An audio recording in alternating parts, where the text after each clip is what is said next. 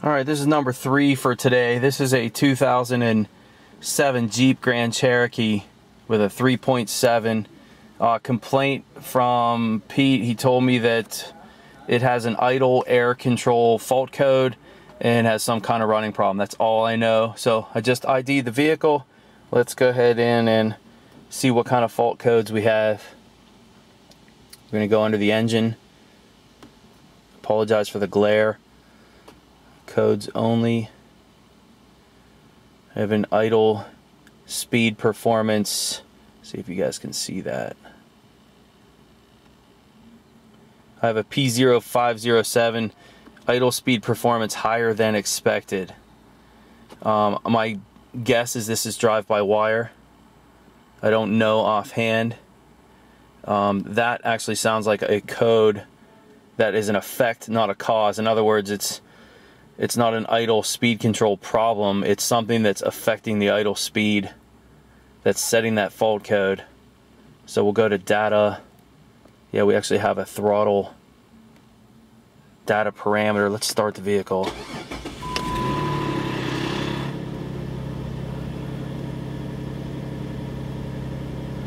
Some blue smoke on startup, some rattling. That sounds better. Yeah, this is definitely drive-by-wire. I know that just based on the data PID. See, we have APP 1 and 2 and TPS 1 and 2.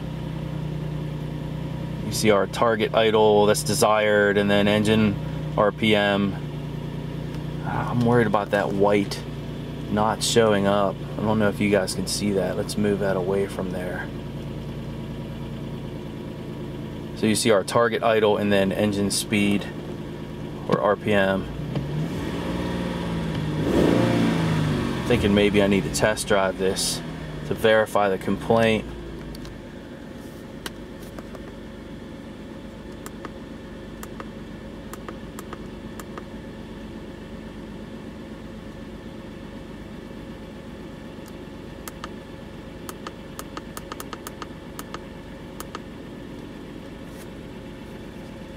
Let's look at some other PIDs like O2s. Curious to see what that is.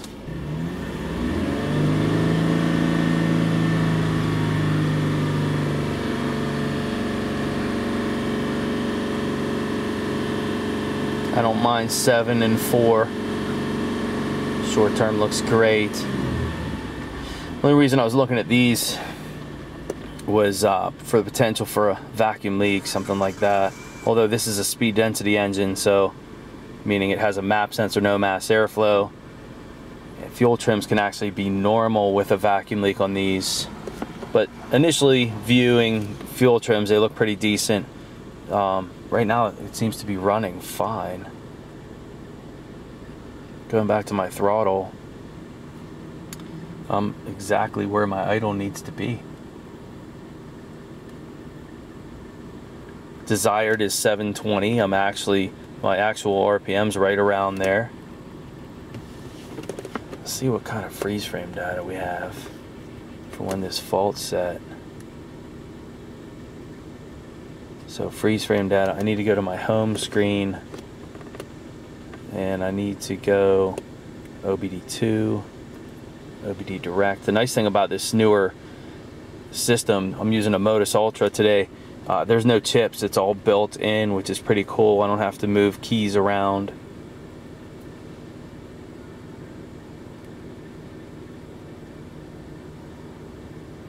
We may end up using the troubleshooter to help us on this one. Let's go freeze frame. This is kind of a snapshot of when this fault code's set.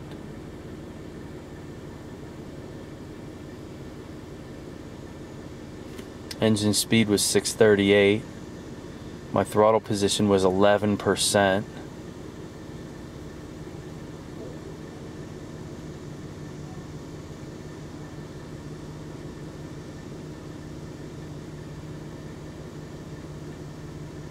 This map intake inches of mercury, that's subtracted from the key on engine off baro of 28.6, so that'd be 18 inches of vacuum, no problem there. Short term, long term look normal. I see nothing there that would help me. I'm going to go back, and one other data pit, you know, could this potentially be just a dirty throttle body? I've seen dirty throttle bodies set these types of faults. My absolute throttle position is 11%. I don't know what it should be. Like what would be ideal? I know in a GM we want to be under 10%. When you clean them, you might see 6%. As they get dirty, that throttle percentage will rise. I don't know if that is going to be the same for this Chrysler. Let me go back to the home tab, go to scanner, and oh, let's do this. Previous vehicles, vehicle history. We want this guy right here. And what I want is, let's go, nope, let's go codes only again, P0507. Not going to use short track, I just want my troubleshooter.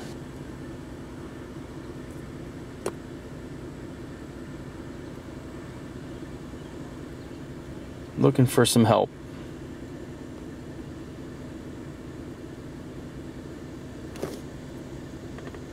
P0507.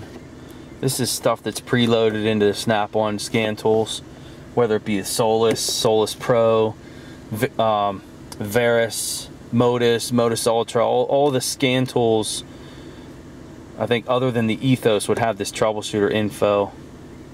Let me just read this for a second. Engine speed is 200 or more RPM above target for 30 seconds, so a higher than normal idle speed.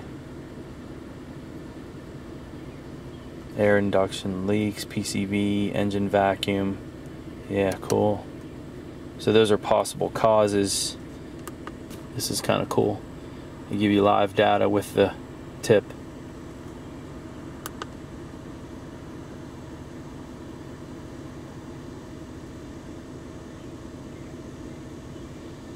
I see no issues with this right now. Maybe a test drive is in order here.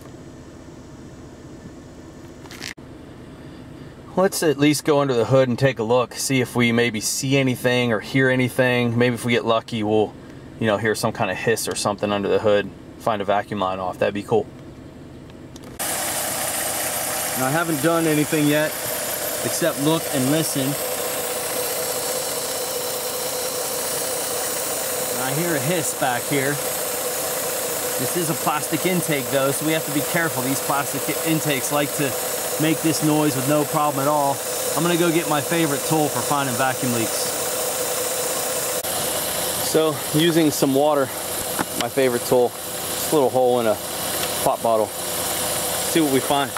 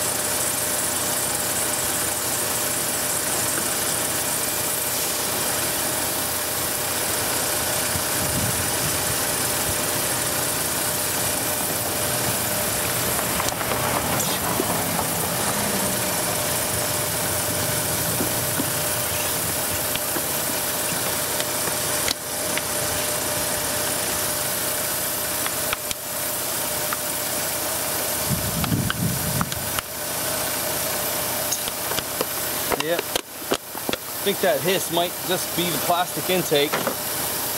Been fooled by those before.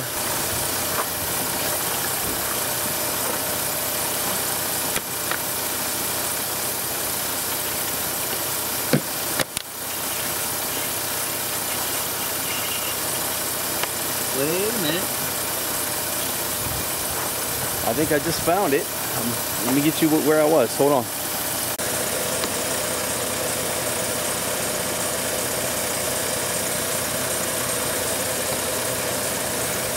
think maybe the hissing that I was hearing from the other side was just noise transferring. This, I believe it's the tube for the EGR system. I'll show you. Listen. Guy just there.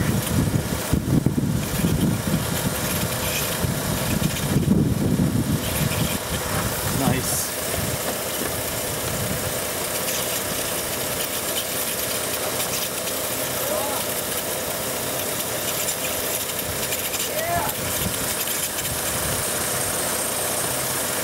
You can see my face. Here, let me zoom out because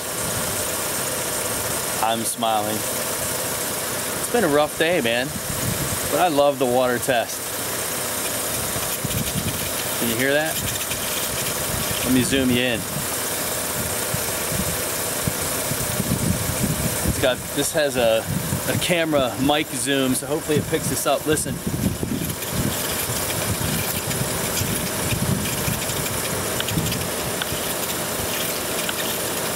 So there's some kind of O-ring or something in this tube.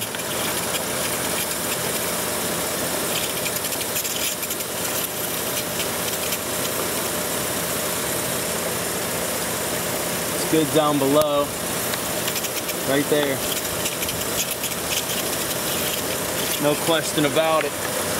That's awesome. I mean, I can't tell you how many times, guys, I've seen people, you know, you got an idle speed control error code, so they change the idle air control valve, you know, or in this case it's the whole throttle body. You know, you can't diagnose systems based on trouble codes. That's the lesson here. You guys that scan your vehicles and got a code and think you're going to change a part, here's a lesson for you. This doesn't need a part. It needs an O-ring. It doesn't need a part associated with the idle speed control system. We have a vacuum leak that's raising the idle speed, and that's what's setting this fault code.